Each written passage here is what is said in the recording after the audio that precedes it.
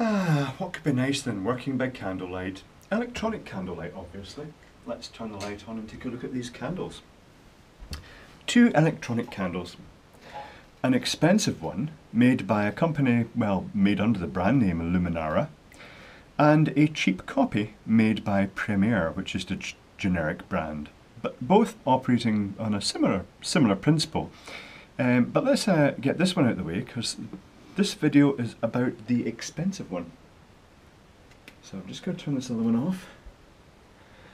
Now, this one has a remote control that can be used to turn the candle off, on, and set timer mode. Alternatively, there are buttons in the bottom that can be used to turn it off and on. So let's investigate this a bit further. The battery holder doesn't have any obvious screws to it, but there's a wee pin pushes in here, which is quite a clever arrangement, and then the base comes off to reveal two D-cell batteries.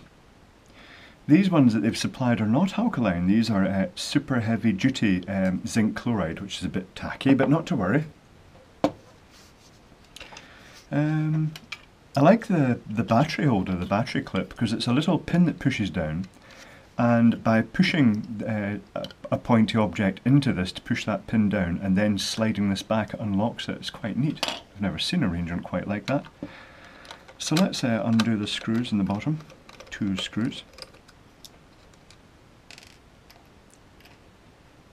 Stainless steel screws, at which point I should mention that this candle has one rather distinctive feature. It's a newer version of the Luminara candle, and it's waterproof. It's designed to actually be used outdoors, which is a really nice thing. I like that a lot.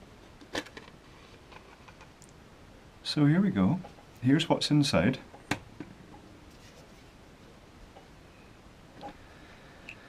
A clear housing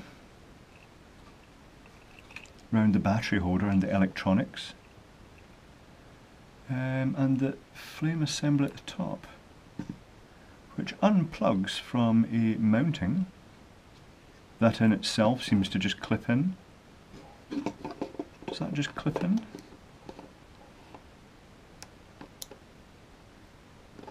I think, yes it does, it just clips in. Now this is the middle height of the candle, so I'm guessing that maybe different sizes have different packers, but they all have the same base unit and the same module at the top. So this doesn't really need to be out, does it? So I'm just going to pop this back in. Oh, that snaps in quite nicely. The flame module itself consists of a plastic flame on a little support wire with a slight bend down in it, so it always goes back to a central position, and that lets it not just swing side to side, but actually backwards and forwards, and twist as well, which is a very good idea. It works very well. This being waterproof, I see the LED that points up at the flame, because the flame is lit from the front with an LED.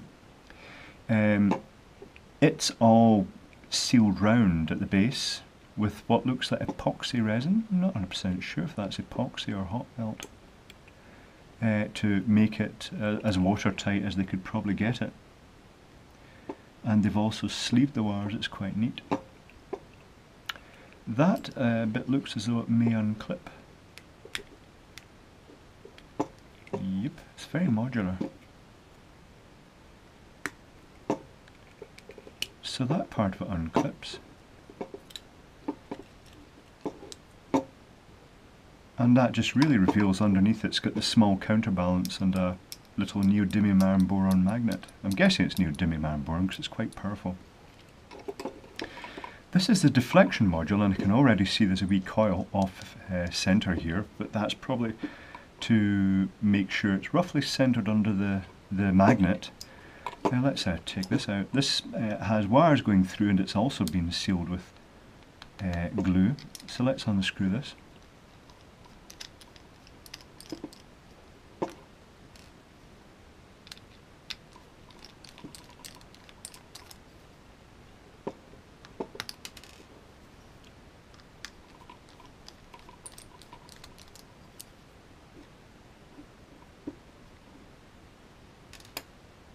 all stainless steel non-magnetic screws again. That's presumably for the water resistance. Inside is a little circuit board sitting down.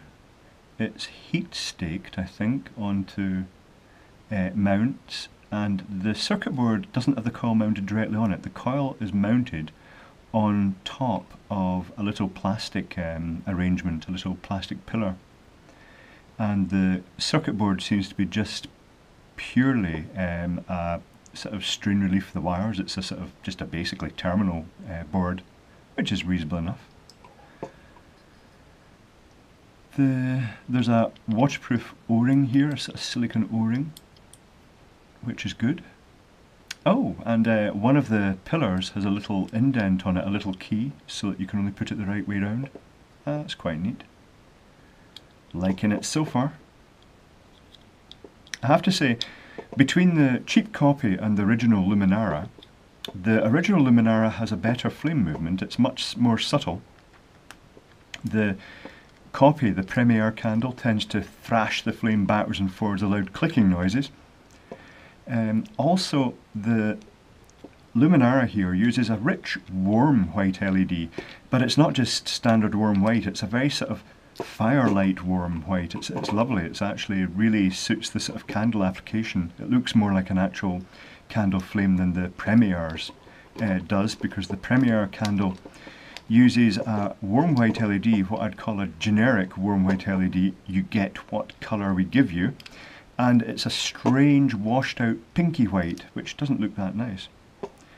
So that's screwed back together.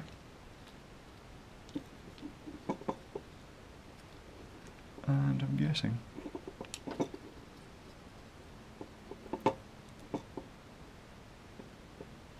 this will just click back in. Yep, nice, I like that. I'll just put this back on here, I think, and again it's keyed, so everything just automatically by default goes to the correct position.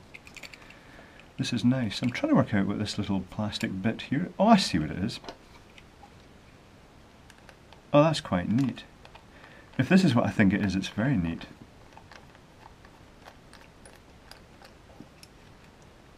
Yep.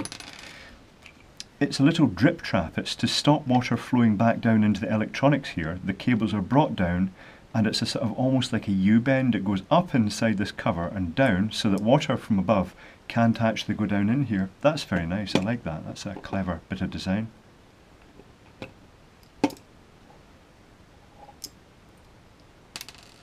Stainless steel screw again. Slightly annoying because it doesn't stick to my screwdriver, but it means it's not going to corrode inside the light, which is nice.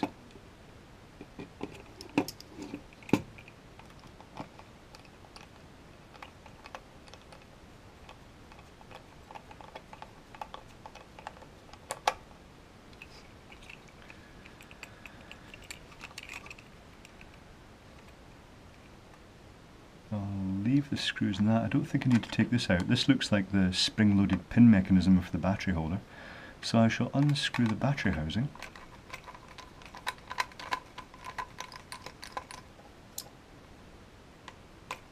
To get to the electronics and see if there's anything really interesting there.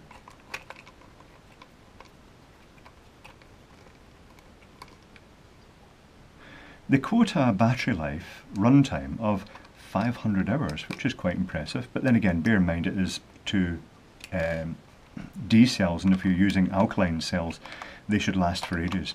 It's got a timer facility whereby at the point you turn it on, it'll run for 5 hours and then turn off for 19 hours, and then after the 19 hours has elapsed, it'll turn on again. And what this means is if you turn it on at maybe about 6 PM at night time, then it'll automatically turn itself off at 11, 5 hours later, and then the following day it'll turn back on at 6 again, so it just basically cycles itself on and off, which is a nice idea too. Don't want to break any of these wires.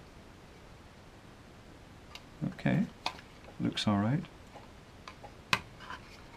The circuit board, I see a connector here which is quite interesting, onto the switchboard. And the circuit board seems to be held in place. There's the infrared sensor for the remote control. There's an inductor, which I'm guessing is a step up for the LED to step the 3 volts up to voltage that as the voltage goes down the batteries it can keep the LED lit. There's a crystal, which looks like it's a 4 megahertz crystal. So I'm guessing there's a wee processor on the back of this. Let's take this off. We're in the waterproof section now, which is possibly why these ones are just ordinary steel, these outer screws.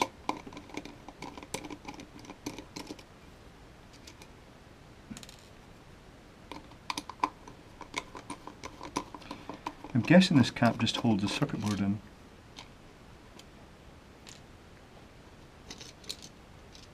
Oh, that's interesting. The battery connection springs are actually held in place by that plate. They just poke through like that. Yeah, that's quite neat, and they've got a square recess to hold them in alignment. That's quite a smart arrangement.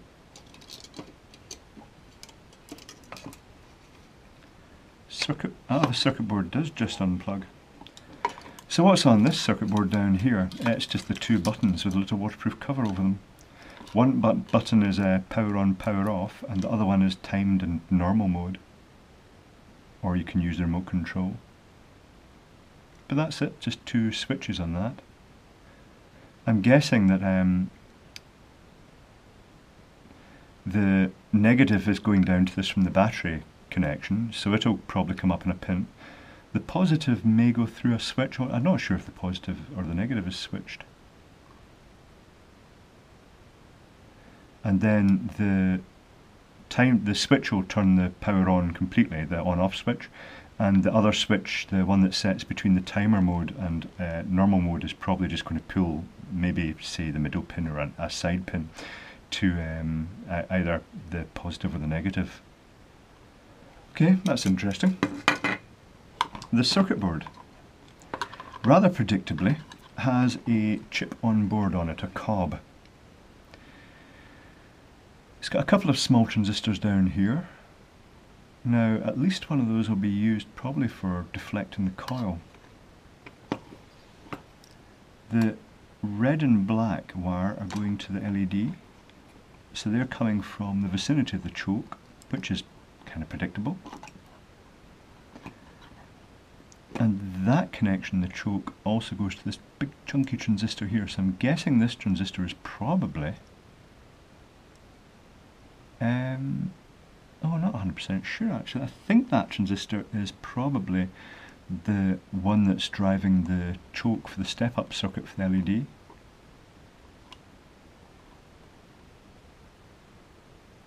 Although, on the back of it, it doesn't mean the connections are actually... let's see, that one's good down there. I'm not sure if that transistor is doing the pulsing the coil or driving the little step-up circuit. The step-up circuit does seem to go there, so I'm guessing that probably is what's driving the LED, and it's probably these transistors down here are driving the coil, but I'm not sure why there are 2. It's not really obvious. Maybe one of them's just got some other function. I'm not really sure. But apart from that, I mean, it's obviously they've got a custom program microcontroller under this little blob of resin. And apart from that, it's just a few support components. So overall, this is a really nice design. It's certainly one of the nicest actions. It's got the nicest action, it's got the nicest colour, and it's got the nicest reflector. So yeah, I quite like that. I mean, it's an expensive candle, the Luminara candle. In the UK, this one cost about £30, which I'm guessing, well, usually when you go to America, it just translates to $30. But it makes it a fairly expensive-ish sort of electronic candle. But having said that, its quality of construction and its design seems to be really good. So it's actually, I suppose really it's worth that. It's certainly a lot better than the Premier candle, which is just, it's taken all these good design features, and the Premier candle is not anywhere near remotely as refined as this one.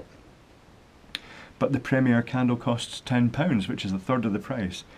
So I'm sure maybe the price of these will come down in the future to make them more affordable to more people.